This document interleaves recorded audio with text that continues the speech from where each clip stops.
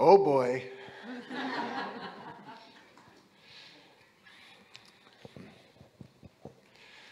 You ever notice how much more women are inclined to explore spirituality than men are? And in case you doubt my observation, just look around the room and you'll see what I'm seeing. Could we turn this down just a little, please?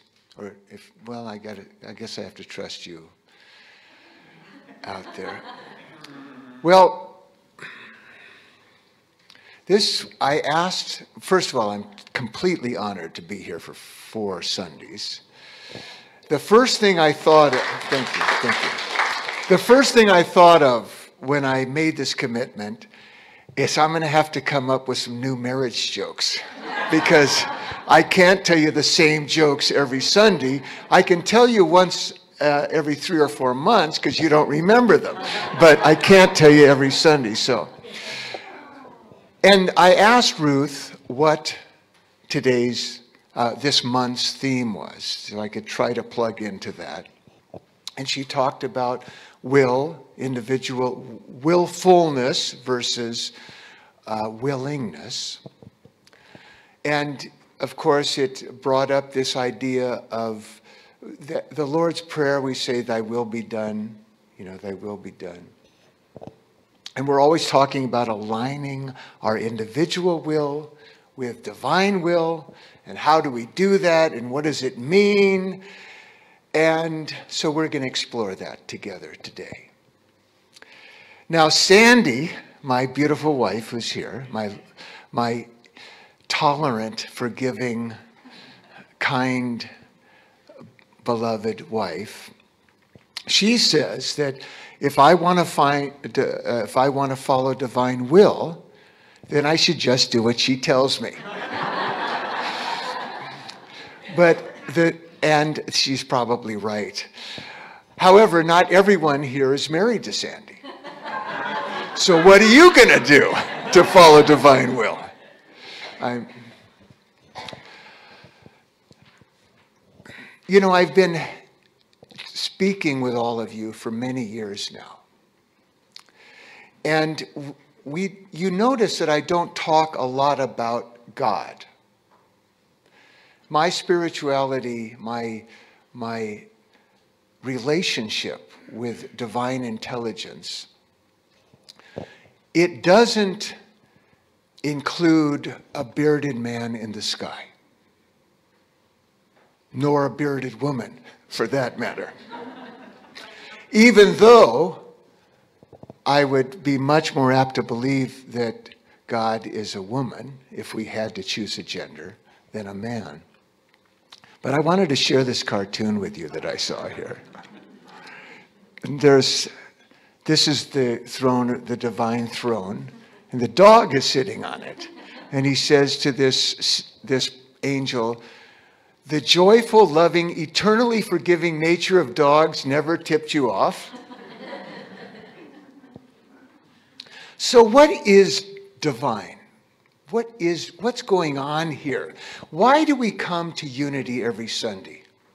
What are we seeking? Well,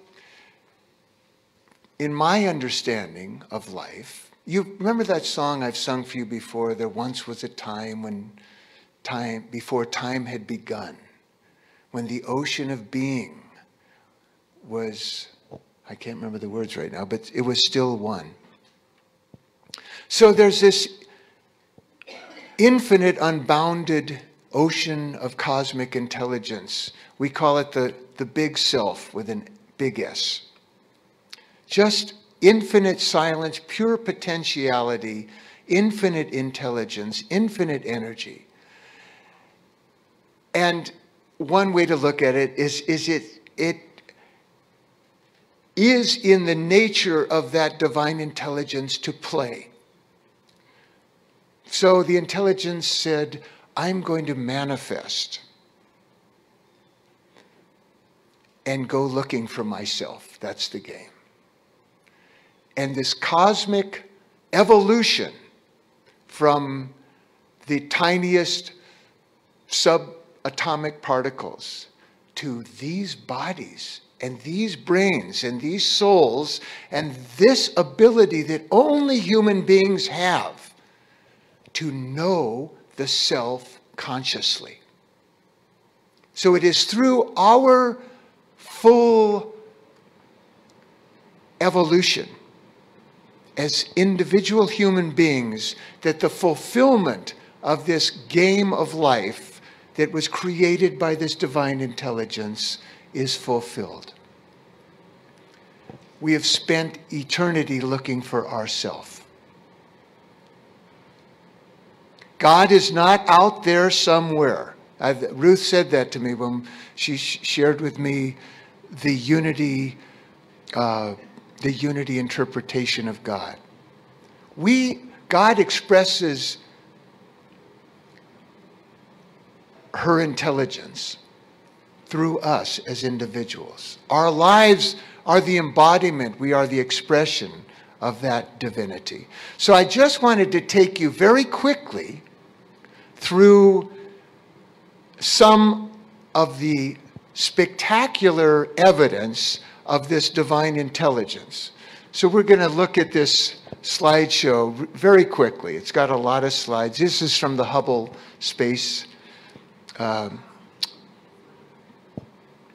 Telescope.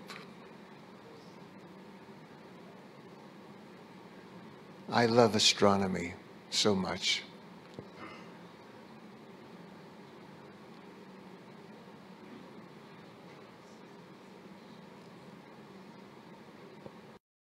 We could go a little faster, please, Edwin.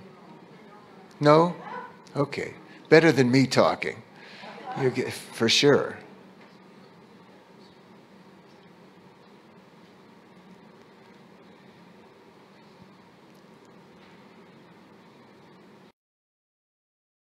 Wow.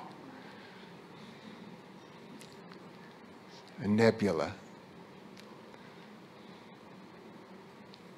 Is that it? Oh, you must have started a little before I was. That's fine. That's perfect. That's perfect. So, one of the things that we need to grasp in order to understand what I call divine intelligence is that from that, let's just look at it from an astrophysical point of view. From the Big Bang, when all of creation was contained in a singularity, a single point. And then this is what we see has evolved from that single point. That means that all the laws of nature and all the intelligence of nature must be contained in that singularity. All the laws of nature which govern the evolution of creation, including human evolution, have to be contained in that infinite, unbounded, unmanifest, silent value of our self. Okay? They're not the laws of nature that conduct the evolution of life. They all operate from the subtlest to the most gross manifestation of this intelligence. They're the same laws of nature. So they have to exist at that subtlest level. So I asked why we come here each Sunday. Of course we come here for what do we, sorry, I'm not thinking of the word, but, when we have relationships with unity. Yeah, that's the good word. There's another word I was looking for. What? Community, fellowship, yeah, all that, yes. But we're seeking something. We might not even know what we're seeking, but we're seeking deeper fulfillment, deeper knowledge, deeper relationship, greater awakening, more joy, more happiness. But I would say more than all of those, more peace. When I wish people birthday wishes, I always say, unshakable inner peace.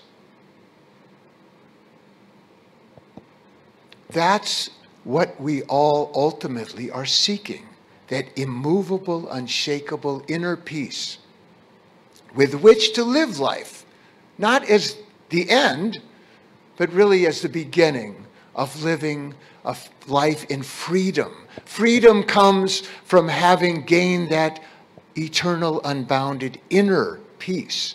Then we can live freely, but that fulfillment, that peace aside, what else does that allow us to do? It aligns our individuality, our individual consciousness, with all the laws of nature. So that our own thinking and our own actions are spontaneously aligned with nature, with natural law, with divine intelligence.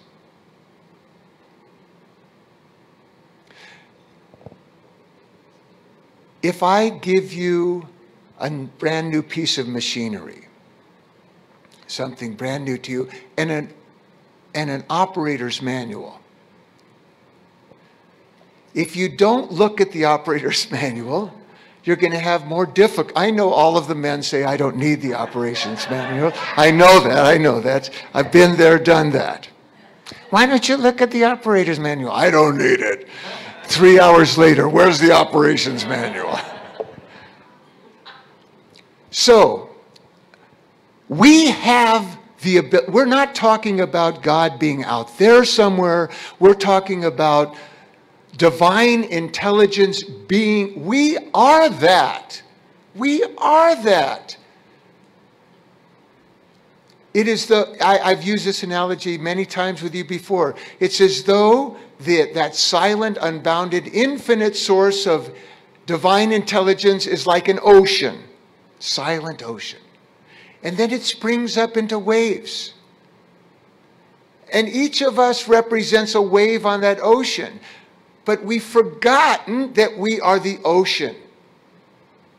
And we think, oh, I'm just this wave, I'm changing, I'm dying, all of these other waves are changing, I'm in conflict with that wave. And all this drama, all this story comes out of our confusion and our ignorance. Ignorance of what? Ignorance of who we are. However, intellectual understanding is only half of complete knowledge. We can understand that, oh yes, I am an expression of this divine intelligence that we see manifest in these spectacular images from the Hubble telescope. It's good that we have that understanding. I am not separate. It's good that we have the understanding that I have the ability to know that unbounded, infinite, unshakable inner value of life, and to live my individual life based on my complete awareness, my complete unity with that value of myself. But intellectual understanding alone is not enough. And that's why we have these spiritual practices like meditation. We take the awareness from the gross individual value, I am the body, I am the mind, I am these thoughts, and we take it deep inside until we can transcend, go beyond even the faintest impulse of individual activity, thinking, and experience that wholeness that we are, that inner value of silence, that infinite ocean of energy and intelligence and will that is us. We are that. We are that. There's a great, it's called a Mahavakya. It's an expression in Vedic literature. I am that. I am that. I am that ocean, infinite, unbounded ocean of cosmic intelligence. So that's the reason I come. That's the reason, that is the goal of my personal goal of my spiritual life, is to open my intelligence completely, my awareness completely to that unbounded inner value that is myself with a big S. And not just experience it once, but through repeated contact, integrate completely, fully, my individual awareness with that divine inner value of my own self, so that I have aligned my will with cosmic will. And what is the benefit in terms of day-to-day life? Well, have you ever tried going in a river and swimming against the current? That pretty much describes how most of us live our lives. And life is a struggle. Oh, life is a struggle. Of course it's a struggle. We're swimming against the current of divine intelligence, of divine evolution. But what do you think happens when we align ourselves with the flow of creation? Life is easy. I don't even have to dog paddle here. I'm swept along effortlessly by cosmic intelligence, which is me, which is my intelligence. Not me, Jonas, the ego, but me, the unbounded source of creation. So, if we want to be free, and what's another benefit? I just got to get this one real quick. On the surface, life is changing. We might even say that on the surface, life is dying. Something is dying all the time. That's the surface value of life. And the ego doesn't like that chaos. And so what we do, and you might, if you, back in the 60s, well, none of you were alive then, but if Alan Watts, if you remember this guy, Alan Watts, a philosopher, an English philosopher, he said that the ego superimposes this grid, this kind of artificial reality. This is truth, this is the way it is, and then we gain egoically some sense of security from our belief system, which the world is always rattling, because no belief is absolute, no truth on the surface is absolute. It's all relative, black, white, good, bad.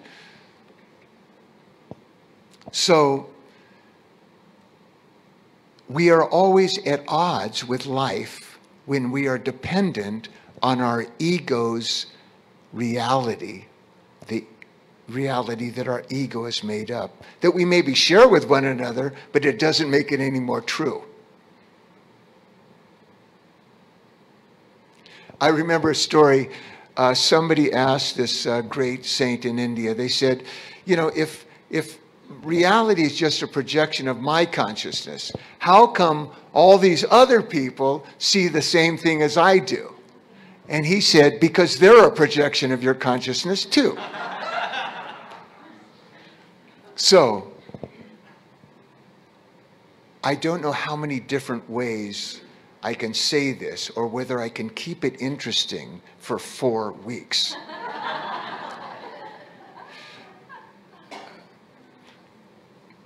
But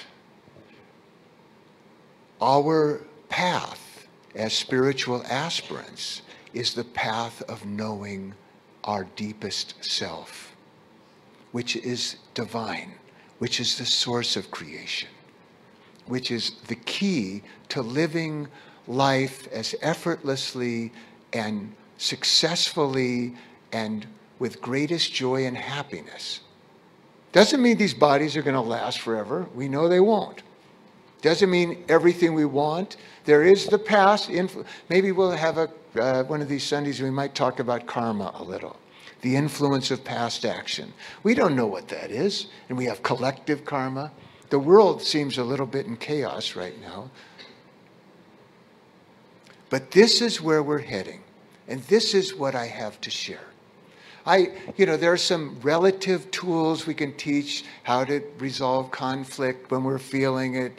There are many techniques we can use, but ultimately it's all headed towards the same truth, that we are divine and that our journey is about discovering and knowing through direct experience as well as intellectual understanding that most powerful, most peaceful, the only thing in life that does not change, that we can truly rely on, and that relying on that, we are no longer in conflict with our artificial definition of reality and truth. So let's close our eyes and just explore the inner life that we are. Take a couple deep breaths, please.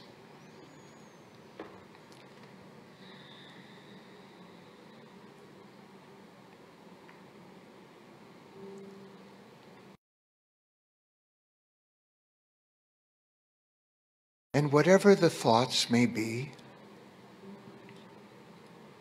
just allow them to be there and gently turn your attention to your heart center, right in the middle of your chest.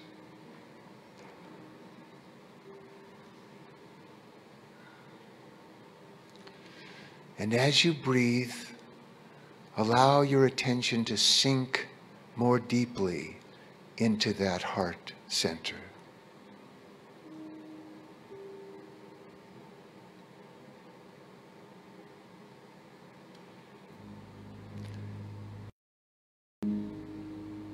And continue to breathe. Breathe naturally.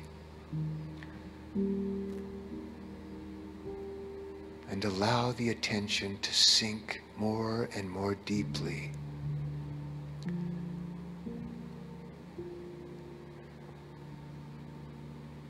The cares of the world drifting away as you explore the deepest truth of who you are.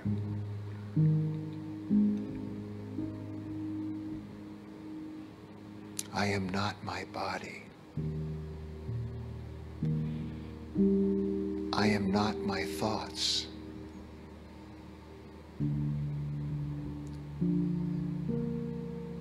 So who am I really?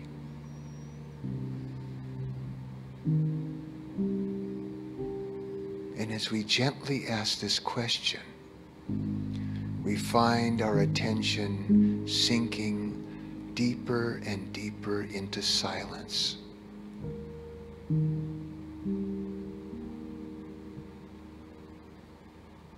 Beyond words,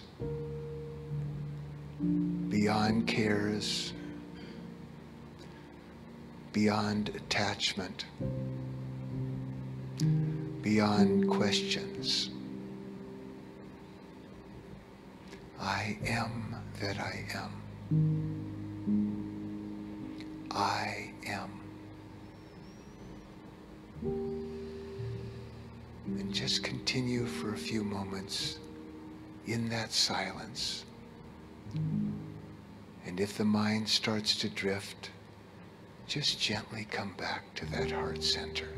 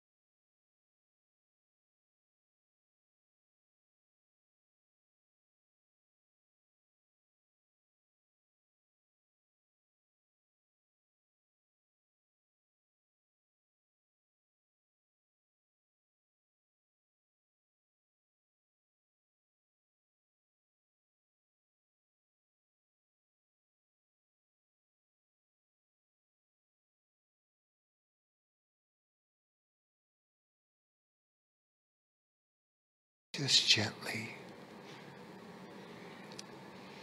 begin to move and open the eyes when you're ready.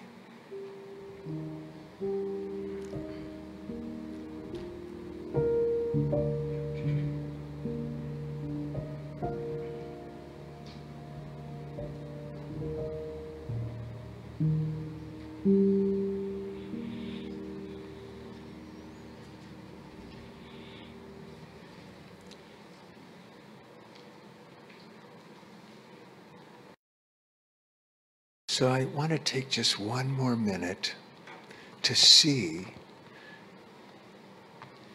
if there's anything that you would like me to talk about for the rest of this month. Or if you have any good jokes I can tell. Anything that's on your mind, any questions or conflicts? I mean, we pretty much should have solved everything today. Yes, please. How about loving your inner bully or loving your Trump? Loving your inner bully.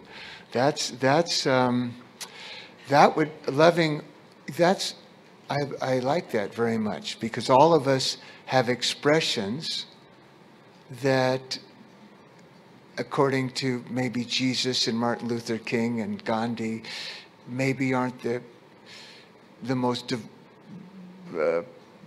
kindest expressions, loving expressions of ourselves. We can talk about that. That's good. Thank you. Anything else? Yes. From your study, you study Eastern and Western traditions. How do they link? How do Eastern and Western traditions link? Good. Good. Yes, please, Gladys. How do we deal with the fear that's growing in our world? Very good. That's Sandy, I'm not writing these down. Hold one second. With my memory, I'm going to get in the car and say, did anybody offer any suggestions? So let's see. So the first one was dealing with our inner bully. The second one was East and West. And the third was fear, how to deal with fear. Very good. Yes, please. Why are we so far away from that inner knowing, that inner peace? Why are we not just born and aware and remain aware? Very good. So the question is, why does it seem that our individual awareness is so disconnected from that inner divine? Very good. Nina, did you have something? Well, I think it'd be kind of fun to imagine what the world would be like if we were more connected to our peaceful center. What does a more spiritually evolved world look like? That would be fun. That would be very fun. I like that one. Okay, anything else? Anything else, please? I know the question that really is on everyone's mind most is, how in the world has my wife stayed with me all these years? And so maybe we can get her to talk one of these Sundays about divine patience, infinite patience, and forgiveness. Yes, Ruthie? I love it when you talk about Arjuna. Arjuna. Yes. Okay, Arjuna. Arjuna from the Bhagavad Gita. Guess you're going to have to be here longer than a month. Say again? Guess you're going to have to be here longer than a month. Well, given my breadth of knowledge on these subjects, we could probably handle them all next Sunday. So, okay, so I think one last person, and you can always approach me after if you don't want to speak it out publicly. Yes, please. Forgiveness is a lovely topic always. Very good. Okay, so I love you all, and I'm so, so, so grateful and honored that you would have me come share what modest knowledge I may have. And it gives me an opportunity to go deep and to explore that for myself. You know, they always say the teacher learns the most, the teacher gains the most. And Sandy would say the teacher needs to learn the most, but in my case.